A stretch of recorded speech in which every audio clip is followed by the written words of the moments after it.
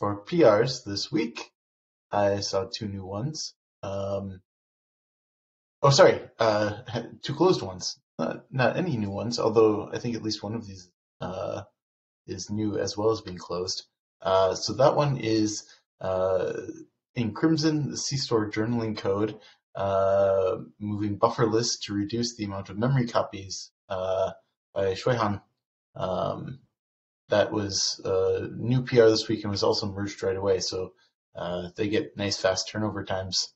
They get to work on much more development-oriented code right now.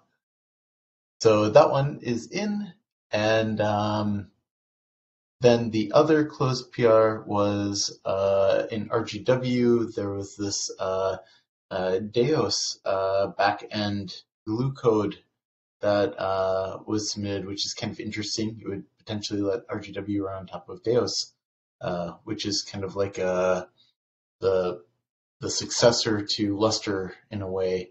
I don't exactly know what their relationship is like now, since Intel, I think, sold off most of their Lustre assets to DDN, but they kept Deos. So I don't know what their relationship is like now. But in any event, this PR was going to do that, and it sounds like the author now has closed it in favor of a new PR that I assume uses a better library or a newer version of the library for Deos.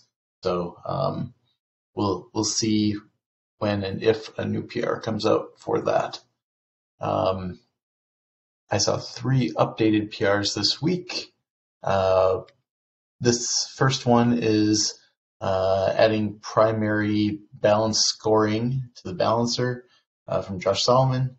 That showed up, I think, last week, and there's just been some review and discussion. I think Radek and Laura have been reviewing it, so that's in the works.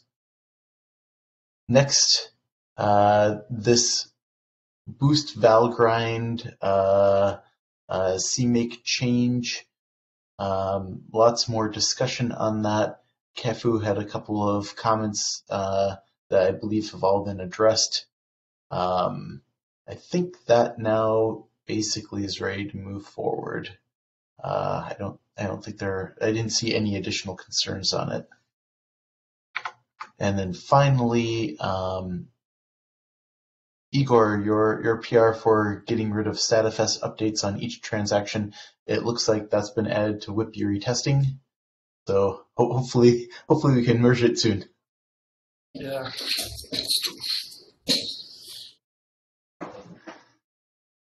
And that is what I saw for PRs this week. I didn't quite make it through the end of the list, but I suspect there probably wasn't anything in the last like 10 here that changed this week. So if there was, probably only closed by the bot. So did I miss anything this week from anybody? Okay, well then moving on. The only discussion topic I have this week is that on the Tombstone, RocksDB Tombstone removal project, Adam had made a suggestion when I spoke to him last week that maybe we should try to see if we can modify RocksDB itself to issue memtable flushes when we see a certain number of tombstones during iteration, like they do with compaction. So I went and looked through some of the RocksDB code that does this, and kind of the gist of it is I don't think it would be necessarily super straightforward and easy to do. It might not be bad, but it's definitely not like an easy thing to implement. Right now, there's a couple of things. This code that they currently have only works for delete tombstones and not delete range tombstones. So that's one kind of strike against even using this for compaction, which is what it's for at the moment. But then also, what the code does is basically just sets a flag that is read by some kind of background compaction thing to know that a compaction should happen. So it's not like you're doing a direct triggering of compaction when you hit a certain number of tombstones during iteration. It's just that you set a flag to asynchronously later on go do compaction whenever that other part of the code gets around to looking at it. Um, the the gist of it is that most of the work is actually being done in the compaction part of the code, this thing that manages it. So I didn't see evidence that there's quite the same infrastructure on the memtable flush side of this. There might be, maybe I just missed it, but we'd have to do something similar where we'd set a flag that we should flush. But it's kind of weird because if you flush, you can actually trigger compaction on the other side. So we'd probably have to add some kind of thing in there to avoid like a cascading thing where we're trying to trigger compactions. Maybe it'd be fine if we're just setting that flag.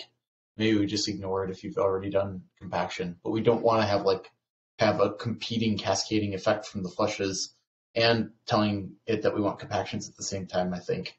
So at the very least, we'd have to think about this, I think, kind of carefully and make sure we're not making it do really bad things. All that combined, I'm basically back to thinking maybe the right place to do this is in our own KV layer, where we can just track deletes and delete ranges and manually issue the compaction or the flush ourselves when we see that we've issued a certain number of deletes.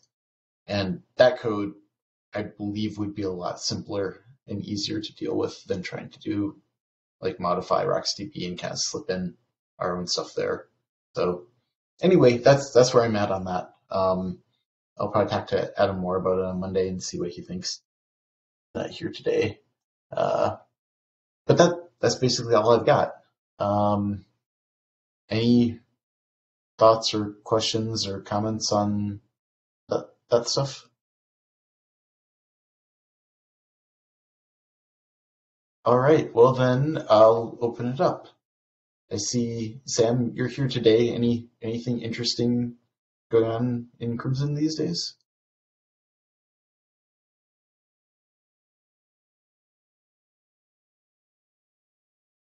Here, but maybe not with Mike Access.